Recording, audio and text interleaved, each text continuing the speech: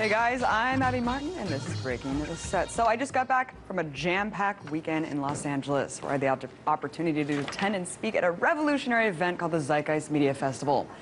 There, I not only got to promote this show, but I also got to talk about the importance of bridging art and activism. And on top of that, I sat down with two awesome comedians and modern-day philosophers, Joe Rogan and Duncan Trussell, for their epic podcasts. It was a crazy ride, but now I'm back, and I'm ready to break the set.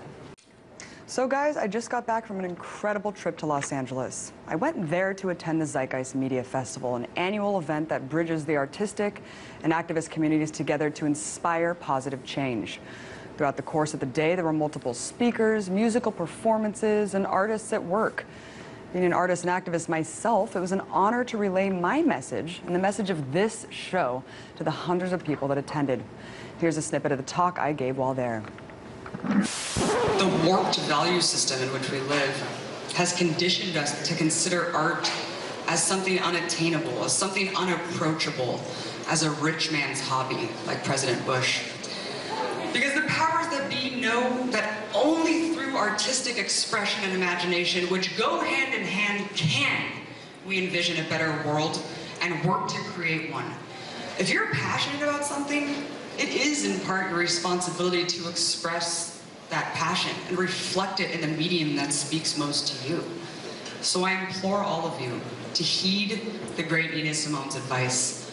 In a world so corrupt with so much injustice, is it not our duty to reflect the ugly truths instead of feeding into the very institutions that work to suppress them? And is it not our duty to imagine something greater that we know is possible, that we all deserve for the sake of the planet, and relay that vision to change and inspire the world? As amazing as it was to speak to such an energetic crowd, I was equally excited to talk to some of the greatest minds behind the media revolution. Tyrell Ventura is one of them. He's not only the son of Jesse Ventura, but he's also paving the way in new media with a show called Buzzsaw. I asked him why he thinks art has the ability to push movement. And here's what he had to say. Through great art comes great change. Cultures will always go to art first when they want to learn about themselves. You know, sometimes news can be dry or, dark and depressing, and sometimes in order to learn about the human experience, artists are there to tell us what the human experience is. But it's not just about how art can relay powerful political messages through symbolism.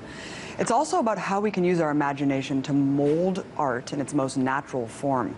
And that's exactly what Zeitgeist founder Peter Joseph elaborated on.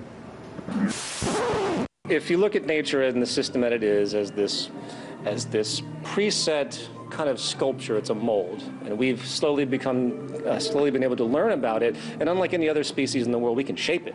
So we can actually engage the world and create it and alter it and morph it and sculpt it and make it to our betterment, or we can use it to... That's right. It's about actively engaging with each other and harmonizing with the earth to cultivate a better future. I left this festival with a greater understanding of this notion and how it can be achieved together.